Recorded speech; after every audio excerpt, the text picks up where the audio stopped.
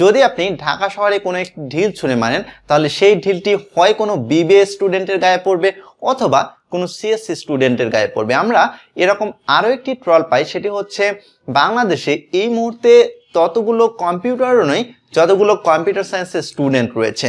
অনেক ছেলেমেয়ের সঙ্গে আমি কথা বলি, যাদেরকে জিজ্ঞেস করি যে তুমি কম্পিউটার সায়েন্স কেন পড়তে আসছো, তারা বেশিরভাগই উত্তর দেয় যে কম্পিউটার সায়েন্স পড়াটা তাদের কাছে একটি শখের বিষয়। তো আজকের ভিডিওতে আমি কথা বলবো যে কম্পিউটার সায়েন্সের পড়াটা কি আসলেই শখের বস্তু, এটি কি শুধুই মাত্র ট্রেন্ডিং এ গা ভাসানো, নাকি আপনি নিজেই নিজের ক্ষতি করছেন।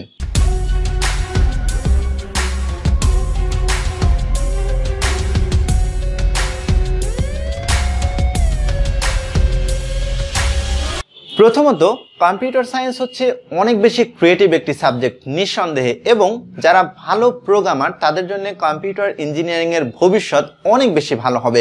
আমরা যে ফোর্থ ইন্ডাস্ট্রিয়াল রেভলিউশনের মধ্যে দিয়ে যাচ্ছি তার বেশিরভাগ অংশই কিন্তু কম্পিউটার সায়েন্টিস্টের উপর ডিপেন্ড করছে। এখন যদি আপনি এই ফোর্থ ইন্ডাস্ট্রিয়াল রেভলিউশনে অংশগ্রহণ করতে পারেন তাহলে কিন্তু আপনি উইনার, আর যদি না পারেন তাহলে কিন্তু ছিটকে পড়বেন। কিভাবে আমি আপনাদেরকে বুঝিয়ে বলছি।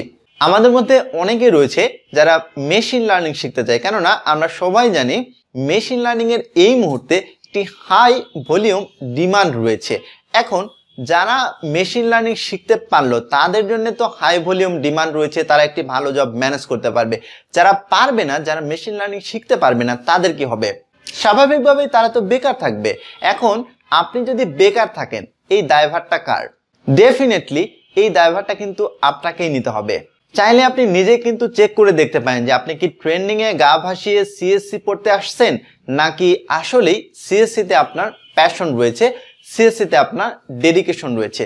প্রথমত আপনি নিজেকে জিজ্ঞেস করুন যে কম্পিউটারের সামনে ঘন্টার পর ঘন্টা বসে থাকতে কি আপনার ভালো লাগে নাকি লাগে না, এবং আপনি কি ম্যাথমেটিক্যাল বিষয়গুলো বুঝতে পারেন নাকি বুঝতে পারেন না। তারপর আপনি জিজ্ঞেস করবেন নিজেকে যে কোনো একটি সমস্যা নিয়ে আপনি লম্বা সময় 2-3 দিন 4 দিন 5 দিন এমনকি 1 মাস পর্যন্ত লেগে থাকতে আপনার কি ভালো লাগে নাকি লাগে না। যদি এক বা একাধিক প্রশ্নের উত্তর না হয়ে থাকে তাহলে আপনি ধরে নিতে পারেন যে কম্পিউটার সায়েন্সে আপনার কোনো প্যাশন নেই, আপনি ট্রেন্ডিং এ গা ভাসিয়ে এই সাবজেক্টে পড়তে আসছেন। যদি আপনি ট্রেন্ডিং এ গা ভাসিয়ে কম্পিউটার সায়েন্সে ভর্তি হয়েই যান তাহলে আপনার জন্য রয়েছে বেশ কিছু ব্যাড নিউজ আমার পক্ষ থেকে। প্রথম ব্যাড নিউজ হচ্ছে পুরো 4 বছর এমনকি 5, 6, 7 বছর পর্যন্ত আপনাকে এই বিদঘুটে সাবজেক্টটি পড়তে হবে, যেই সাবজেক্টটিতে আপনার কোনো প্রকার ভবিষ্যৎ নেই। এখন অনার্স হচ্ছে 4 বছর, আমি 5, 6, 7 বছর কেন বললাম?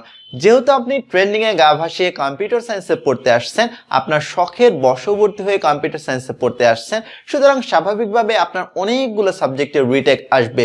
প্রোগ্রামিং সাবজেক্টগুলো আপনি এনজয় করবেন না, সেগুলোতে খুবই খারাপ রেজাল্ট আসবে, এবং তখন আপনাকে কিন্তু এই 4 বছরের জায়গায় গ্র্যাজুয়েশন শেষ করতে 5, 6 এমনকি 7 বছর পর্যন্ত লেগে যেতে পারে।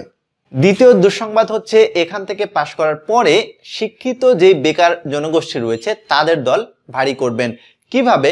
যেহেতু আপনি কম্পিউটার সায়েন্স এনজয় করেন না, সেক্ষেত্রে পাশ করার পরে আপনার কিন্তু ওরকম কম্পিউটার সায়েন্সে স্কিলও থাকবে না। আর কম্পিউটার ইন্ডাস্ট্রির অন্যতম বৈশিষ্ট্য হচ্ছে এখানে স্কিলই সবকিছু। যদি আপনার স্কিল থাকে তাহলে আপনি এখানকার হিরো, আর যদি আপনার স্কিল না থাকে তাহলে এই ইন্ডাস্ট্রিতে আপনি জিরো। অন্যান্য ইন্ডাস্ট্রি যেমন সিভিল ইঞ্জিনিয়ারিং এ কোনো একটি বাড়ি বানানোর আগে পেমেন্ট করা হয়, আবার মেকানিক্যাল ইঞ্জিনিয়ারিং সেম ঘটনা, কোনো একটি মেশিন তৈরি করার আগে পেমেন্ট করা হয়। কিন্তু কম্পিউটার সায়েন্সে আপনি একটি সফটওয়্যার ডেভেলপ করবেন, হ্যান্ড ওভার করবেন, ক্লায়েন্ট সেটি ইউজ করবে, ইউজ করার পরে যদি স্যাটিসফাই হয় তখন আপনাকে পে করবে। সেই হিসাবে যেহেতু আপনি কম্পিউটার সায়েন্স এনজয় করেন না, সেক্ষেত্রে কিন্তু লামসাম কোনো একটি বুঝ দিয়ে কম্পিউটার সায়েন্সে কোনো চাকরি আপনি ম্যানেজ করতে পারবেন না, এবং আপনি বেকারদের পাল্লা ভারী করবেন।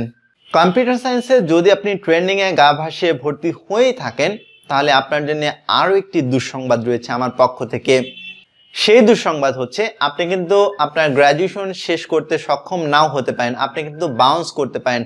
আমি এরকম অনেক ছেলে মেয়েকে চিনি যারা কম্পিউটার সায়েন্সে ভর্তি হওয়ার 1 বছর 2 বছর 3 বছর এমনকি 3.5 বছর পরে কম্পিউটার সায়েন্স ছেড়ে দিয়েছেন। এর কারণ হচ্ছে তারা কম্পিউটার সায়েন্স বুঝে না, তারা প্রোগ্রামিং এনজয় করে না।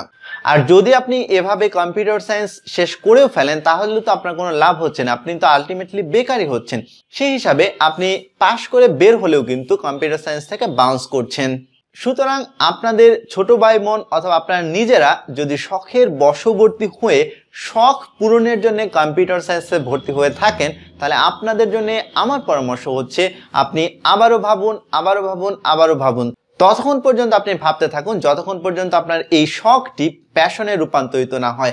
আর যদি কোনোভাবে আপনি এটা ফাইনালাইজ করে ফেলেন যে কখনোই আপনার এই শখটি প্যাশনে রূপান্তরিত হবে না তাহলে আপনি কম্পিউটার সায়েন্স বাদ দিয়ে অন্য কোনো একটি সাবজেক্ট পড়ুন, সেটি আপনার জন্য ভালো হবে, সেটি আপনার ফ্যামিলির জন্য ভালো হবে, সেটি পুরো দেশের জন্য ভালো হবে।